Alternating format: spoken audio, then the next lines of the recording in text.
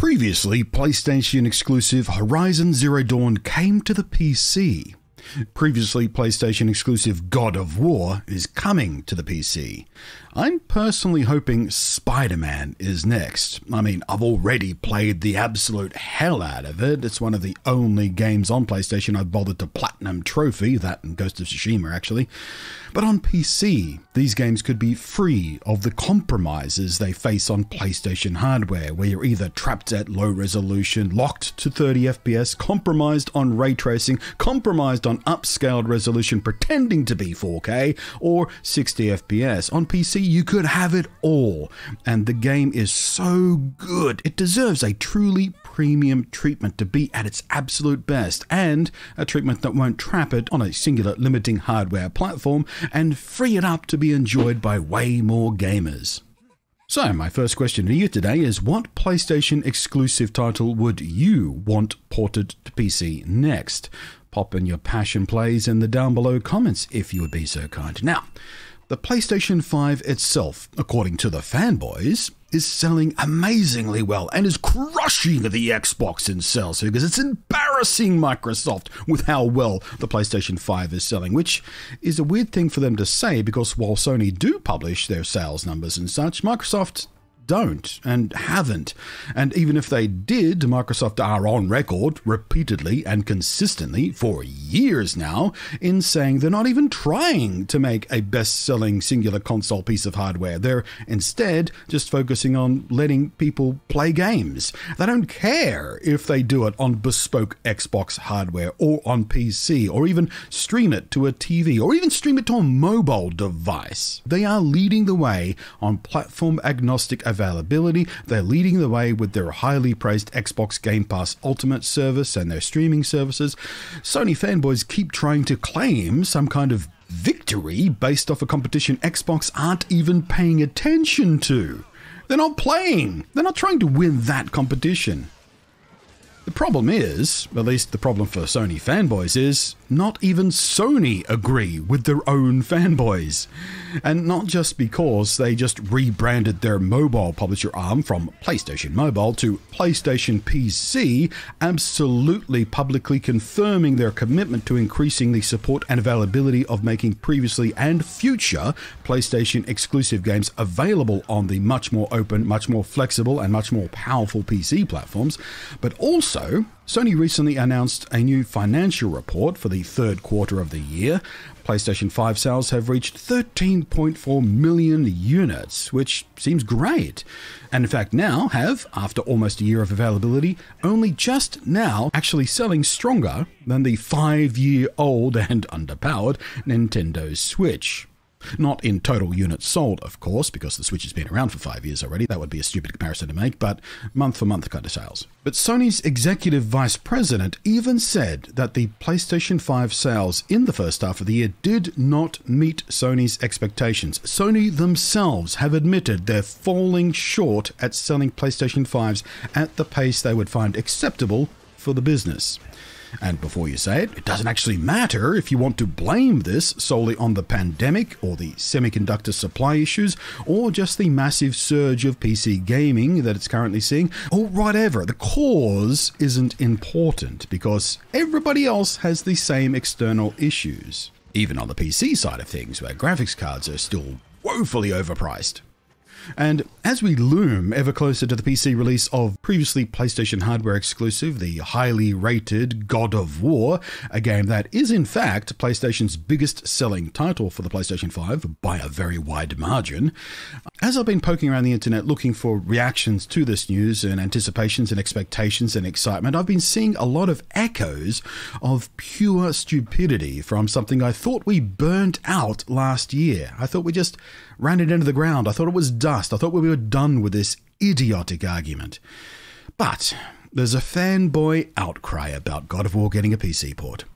Just for the dumbest reasons.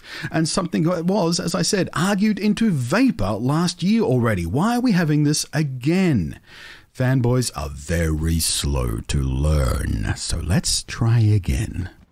Cast your mind back to early 2020. Oh, it seems so long ago now, doesn't it? Ridiculous. It was announced that the previously PlayStation exclusive and indeed flagship game Horizon Zero Dawn was getting a PC port. It was received warmly by many, I would venture to say most gamers who had not invested in PlayStation hardware yet or were just happy to see more people have access to a game they really enjoyed on PlayStation, and I was one of them. I have been a gamer for all of my 40-something years. Literally one of my earliest memories was playing Pac-Man on an Atari 2600. And I have for a very long time now deeply resented and publicly resented the fact that I had to buy specific hardware just to play specific games. Literally, the only reason I had to own pretty much every one of Nintendo's handheld consoles over the years was it was the only place I could enjoy the core Pokemon RPG series, a series I love and feel deeply passionate about. I barely played any other games on that hardware, especially the later ones. Once you got the DS and 3DS and stuff like that, Pokemon was basically all I played on those. And I resented that. Fortunately, the handhelds were comparatively cheap, so it wasn't that bitter a pill to swallow, but still. And when Horizon Zero Dawn was revealed as getting a PC release, it massively triggered a screaming horde of fanboy gamers, those who think platform exclusives are good things for whatever woefully misguided reasoning they have for being pathetic brand-enslaved fanboys. The news sparked a very vocal backlash from hardcore PlayStation fans, those people most of us derisively call Sony ponies. These, let's be generous and call them people instead of what I want to call them, which is dehumanized brand slaves, literally described this action as a betrayal. They were betrayed by PlayStation for letting the game be ported to PCs. One fan even threatened to violently destroy the offices of the game developer, Guerrilla Games. Others have threatened or harassed employees of PlayStation and Guerrilla Games on social media platforms over a game. Such violent hatred and anger and threats of terroristic acts and physical violence that kill their families and all over a feeling of personal betrayal from a massive global corporate entity. Let that sink in. You're feeling betrayed by a corporate monster. I legitimately want you to think about that.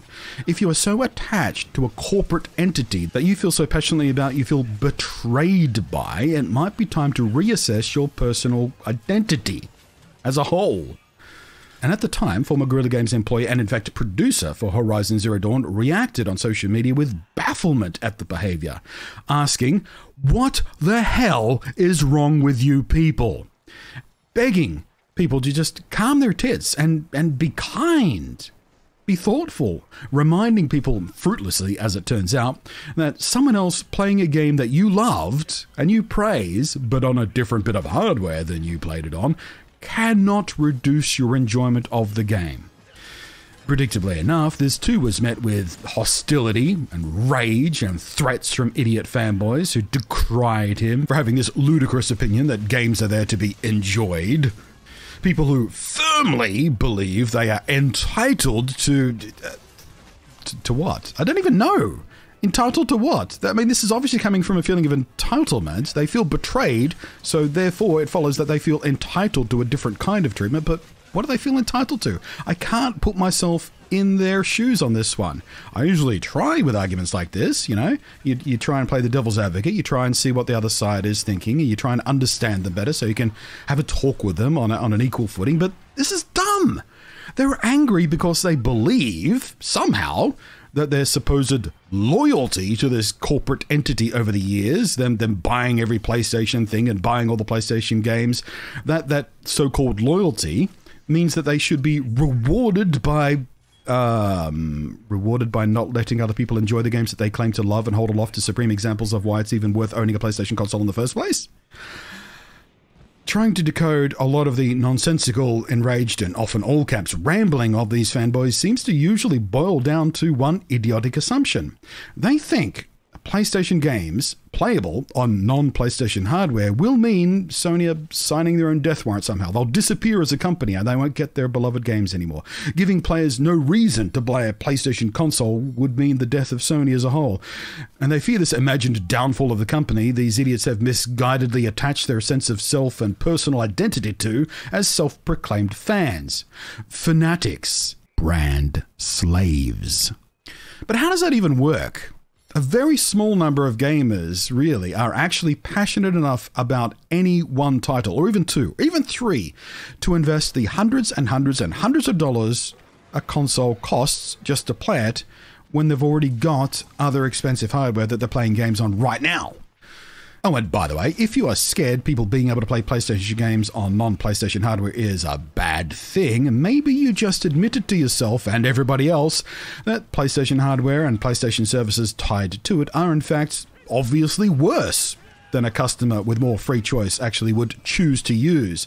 Because if an excellent game is available on PlayStation and the same excellent game is available on a different platform and someone chooses a different platform and you are frightened that they will choose the other platform, well, it tells me you know that that other platform is better for customers. After all, you can't really be that confident in a platform, not much of a PlayStation fan, if you were going around openly claiming that PlayStation consoles literally aren't worth owning, except when you're being coerced into it by consumer-hostile platform exclusive titles. In fact, according to analysis of NPD Group Player Pulse data, only 1/3 of PC players in the United States have a PlayStation 4 at all. And that is at the end of life for the system. More telling, only 8% of PC gamers have a PlayStation 5. And if these gamers were going to buy a PlayStation 5 just to play the small handful of exclusive flagship games now being ported to PC, they would have by now. I did. Otherwise, what else are they waiting for?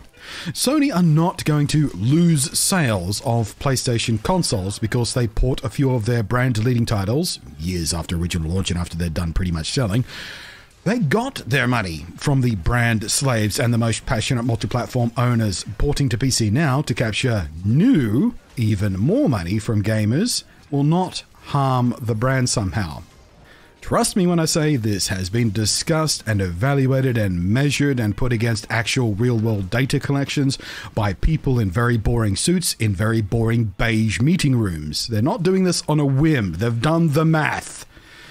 Platform-exclusive games are fantastic for brands. They love them. That's why they exist. And for companies and for people who stand to make money by forcing people to consume entertainment product on one specific controlled and self-owned hardware platform, they love it. But on the consumer side of things, it's a racket. It's a consumer-hostile abuse of carefully curated power. And anyone on the consumer side of the fence, the gamers, who support, celebrate, or encourage platform-exclusive games, is an idiot and have voluntarily enslaved their brains to a corporate entity in absolute ignorance of their own personal freedoms. Imagine, if you will, let's reframe this outside of gaming. Imagine if Sony Pictures Entertainment made it so you could only watch their Spider-Man movies or Venom movies or whatever if you happen to also own a Sony-branded TV, or at the very least a Sony-branded Blu-ray player. No one would fucking stand for it. No one. Not one movie-loving person, not one casual movie enjoyer person would claim that it helps make the Sony brand stronger and therefore it's a win for movie lovers who like Sony Pictures produced movies if we could only watch them on Sony TV hardware. It is utterly absurd that the gaming community harbors people who actually, legitimately, and passionately believe, to a near religious level, that platform-exclusive games are good for consumers. They're not. They never have been. And much like religious extremists, they'll scream and threaten and abuse anyone who doesn't share their own beliefs. They refuse to open their minds up. They refuse to take a step back to try and get some perspective on things. They instantly get their back up and start screaming and threatening and abusing people if anyone even slightly threatens the personal identity they've misguidedly invested in a corporate brand whose only goal is to make money. Sony, PlayStation do not care about you. Beyond how much of your money they can take from you and how quickly they can take it from you, and they never have cared about you, and they never will care about you. Neither does any other big brand. Microsoft don't, Nintendo don't, Valve don't, Epic Games don't, none of them do. So your so-called loyalty, your fandom, is pathetic, dehumanizing, unearned, and stupid, and Sony and other companies use it to abuse you, to take advantage of you. So I am begging you, free yourself from that brand slavery. It is fantastic to love things. I love Pokemon. I love Monster Hunter. I love my Lumix cameras from Panasonic. I love lots of things that I really enjoy as a consumer.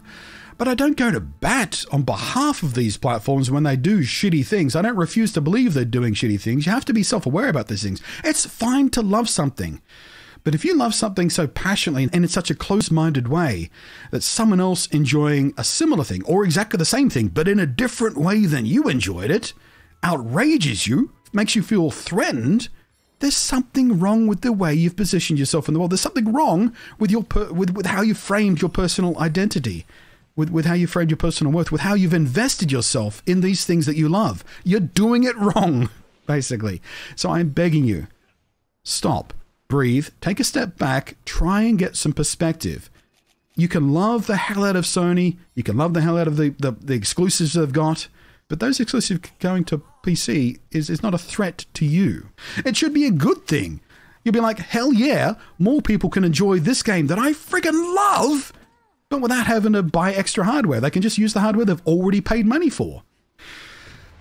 So, for those of you who've made it to the end of the video, thank you so much for listening to me. Hopefully, I've opened a mind or two or opened a discussion. If I'm singing to the choir, hopefully this has been fun for you to listen to.